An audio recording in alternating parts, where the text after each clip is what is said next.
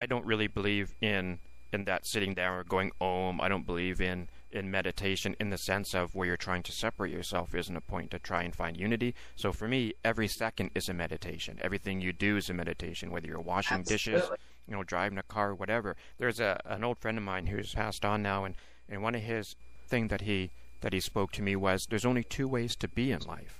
Only two. And he said it's whether you're in joy or not in joy. And you know the difference because once you've experienced joy, you know when you're not actually in joy. Exactly. And most of the time when people are miserable, they don't want to understand that they're creating that. No matter how bad things get on the planet, I mean, look at the planet right now, okay? But you can still separate yourself from the madness if you get that it's all an illusion and you don't have to buy into it and that you're still here to have a good time. A lot of times I'll tell my clients or my listeners, if you're not having a good time, you need to look at why are you creating anything less. Yeah, I like that. I've always had that sense of co-creation that we make. And I guess this is how you can, I think, really tell just by what a person's doing in the sense of when you say just what you said, that tells me a lot. That tells me that this is a person that's very similar to myself in that for a long, long time they were just being themselves and not really caring what Joe, freaking Bob or Harry said or wanted them to do. They're just being Right. who they Well, are. who you want to be. Yeah. I can honestly tell you that I've never wanted to be anybody but myself. I love myself. I get a kick out of myself. I crack myself up. Okay. Sometimes I'll re-listen to a show if one of my listeners says, wow, you're really wild today. I'll go in and listen and just be laughing as hard as they are. So, I've never been one of those people, oh, I wish I was this person or I wish I had what this person has or whatever. I've always basically loved myself unconditionally and enjoyed being me. I picked it. I'm good at it. And this is who I am this time around. It's like I'm the best at being me, so why would I want to be anybody else? Absolutely. Why would I want to be anybody else? Everybody else is pretty much FUBAR. Yeah. I have a total agreement. Yeah. This is very cool. Because I like to peruse David's pages every now and again. It was just one of those things that made me click on your banner and do a little reading and think, I think this might be a very interesting person. And I could already sense a few similarities in the way that we both kind of live in the sense of being oneself. And for me, that's one of the most important things that you can do at this time is to be who you are. Exactly. Be who you are, love who you are, own up to it, and get on with it. People say to me, who do you channel when you're reading for us and this and that? I say, channel my higher self. Who the hell's smarter than that? Right on. I think the same way that why would I want to go to that person or that person for a channeling session when all I got to do is just tune in? Right. Well, most people don't want to tune in. They're afraid. Someone else to tell them what to do. Some people are blocked. I don't mind working with people, but, I educate them and give them tools. I don't just say, here's your future. I say, here's your best options. This is what you chose. If you still want it, this is what you have to do. Yeah, it's not about just telling them what they want to hear. No, I never tell people what they want to hear. They're always going to hear what Spirit has for them to hear that particular day. Keeping all this in mind, what is it, in your guesstimation, that makes a hero of today? What makes a hero today? Or what defines a hero today? I think a hero today is somebody living authentically who's actually doing something for someone else and for the planet. And most of our heroes are unsung heroes. You'll never see them on TV or on regular radio. These are the people I seek out for my show. Yep. I don't tell my guest any of my spiritual thoughts, but I do know that every guest I've ever had on is a very powerful spiritual teacher, or they would certainly not be on my show. Yeah. See, and I don't have a problem with talking the spiritual stuff, because for me, one of my favorite things when I travel with the elders is just sitting around the fire and listening to stories. And for me, that's kind of the way I do my show, where I hope to be an ear or a nice big easy chair, non-judgmental easy chair, that we can swap stories over, over that fire sitting in our easy chairs. The old native people, that's how they taught, they told stories. And they left it up to you whether or not you wanted to hear the story or not. Well, I find even when I'm counseling people that I'm always telling them stories. I will tell them whatever story I'm sharing with you is because you need to hear that story.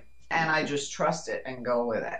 Now I start to understand why I had all the experiences I had in my life. Because had I not, I would not be as useful to my clients or my students as I am because I've experienced it. That actually brings up an interesting question as to who has been your favorite guest and why?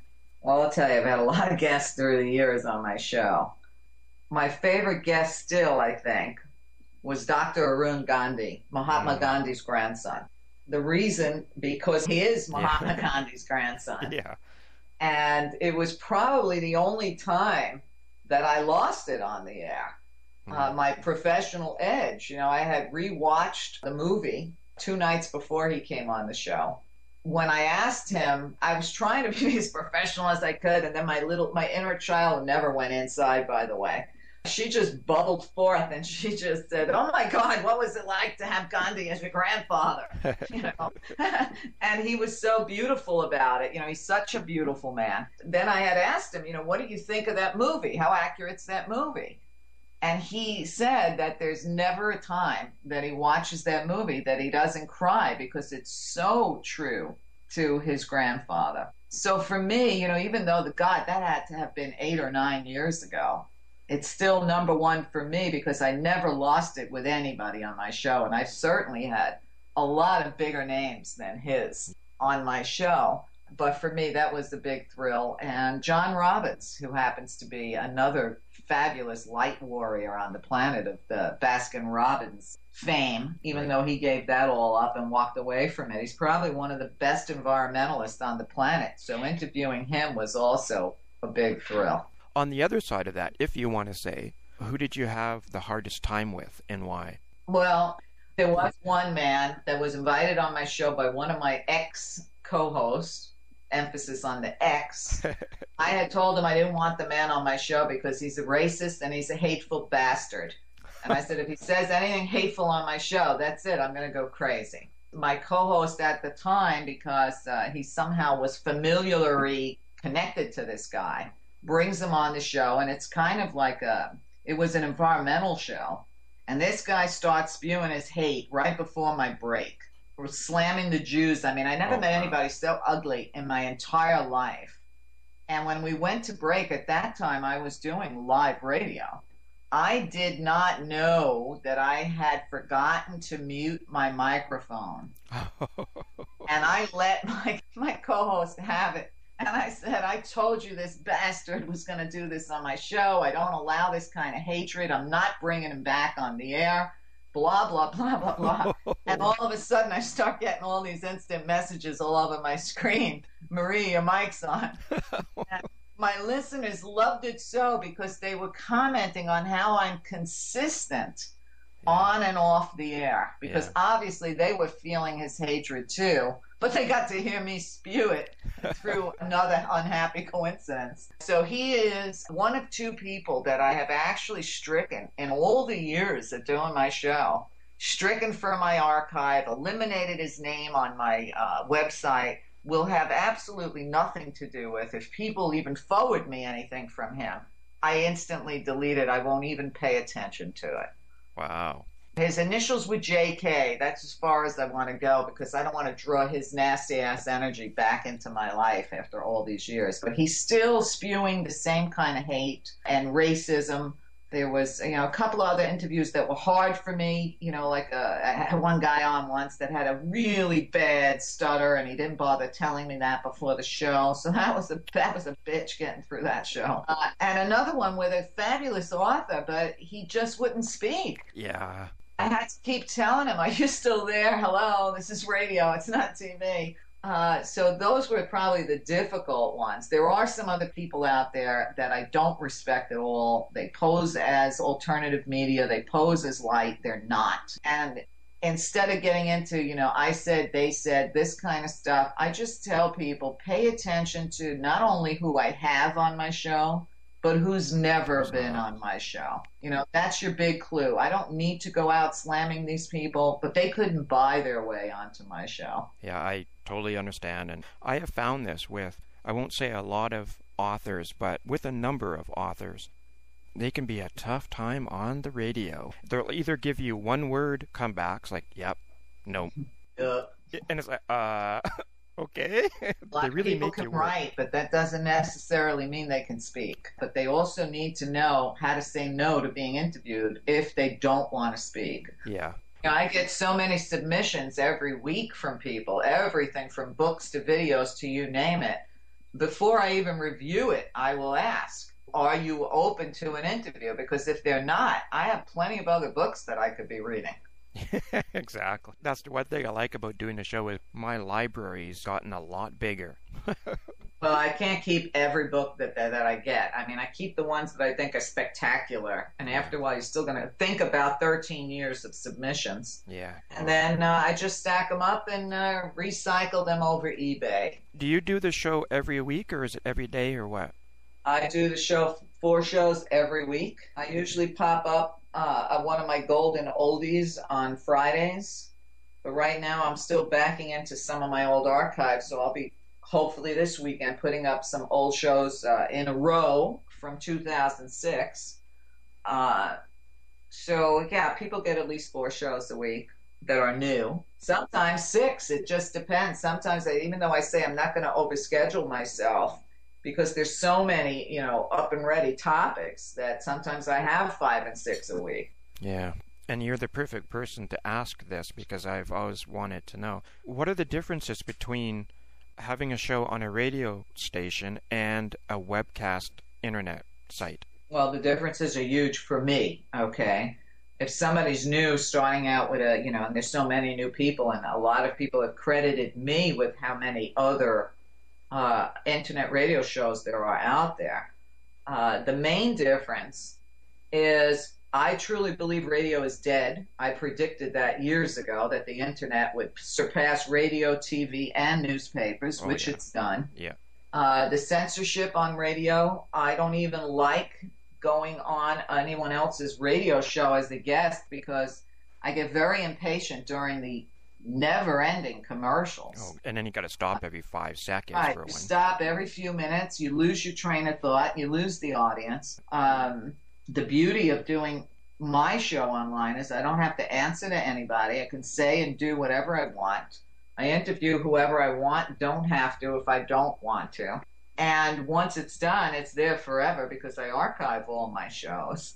And I think that that's why I get solicited from the people that I do. You know, people say, how do you find your guests? Well, my guests find me. The first year or two, I was out there, scrounging around trying to find guests for my show like anybody else.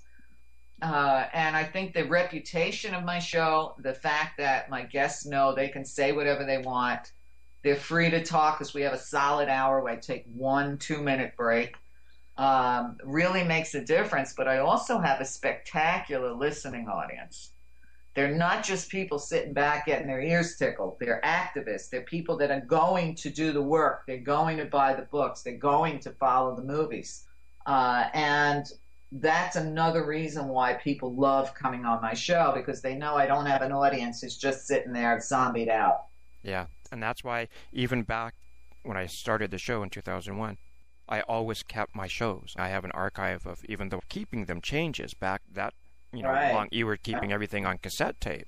Now, I was always recording, but now, like, to put up these shows from 2006, they're still window media files. Right. I mean, I went from, I don't remember how many different formats. Yeah. So any old shows now that I put up, I have to convert the files. Yeah. But, luckily we can do that and keep up with it. But, when you have, 10 or 11 years of shows and you want to convert them, that's a whole lot of work. Yeah. Tell me about it. Right. It's and people don't think of the research work, the editing that goes on. It's like when I edit a show, I edit them pretty good, where they're pretty close to being DVD quality, and I mean that takes a long time. Well, I don't edit any of my shows. They put them out just the way they came out. I guess we can call it high resolution because my files are huge. I keep them in their original format. Nice. So when I actually have the time to package them and put them together and get them out there, it's going to be super clean. And, a lot of people, oh, it's a long download or whatever. I said, yeah, but my show's crystal clean. Yeah, that's so I important. I don't want it to sound like, like we're talking on two salt boxes. Yeah, exactly.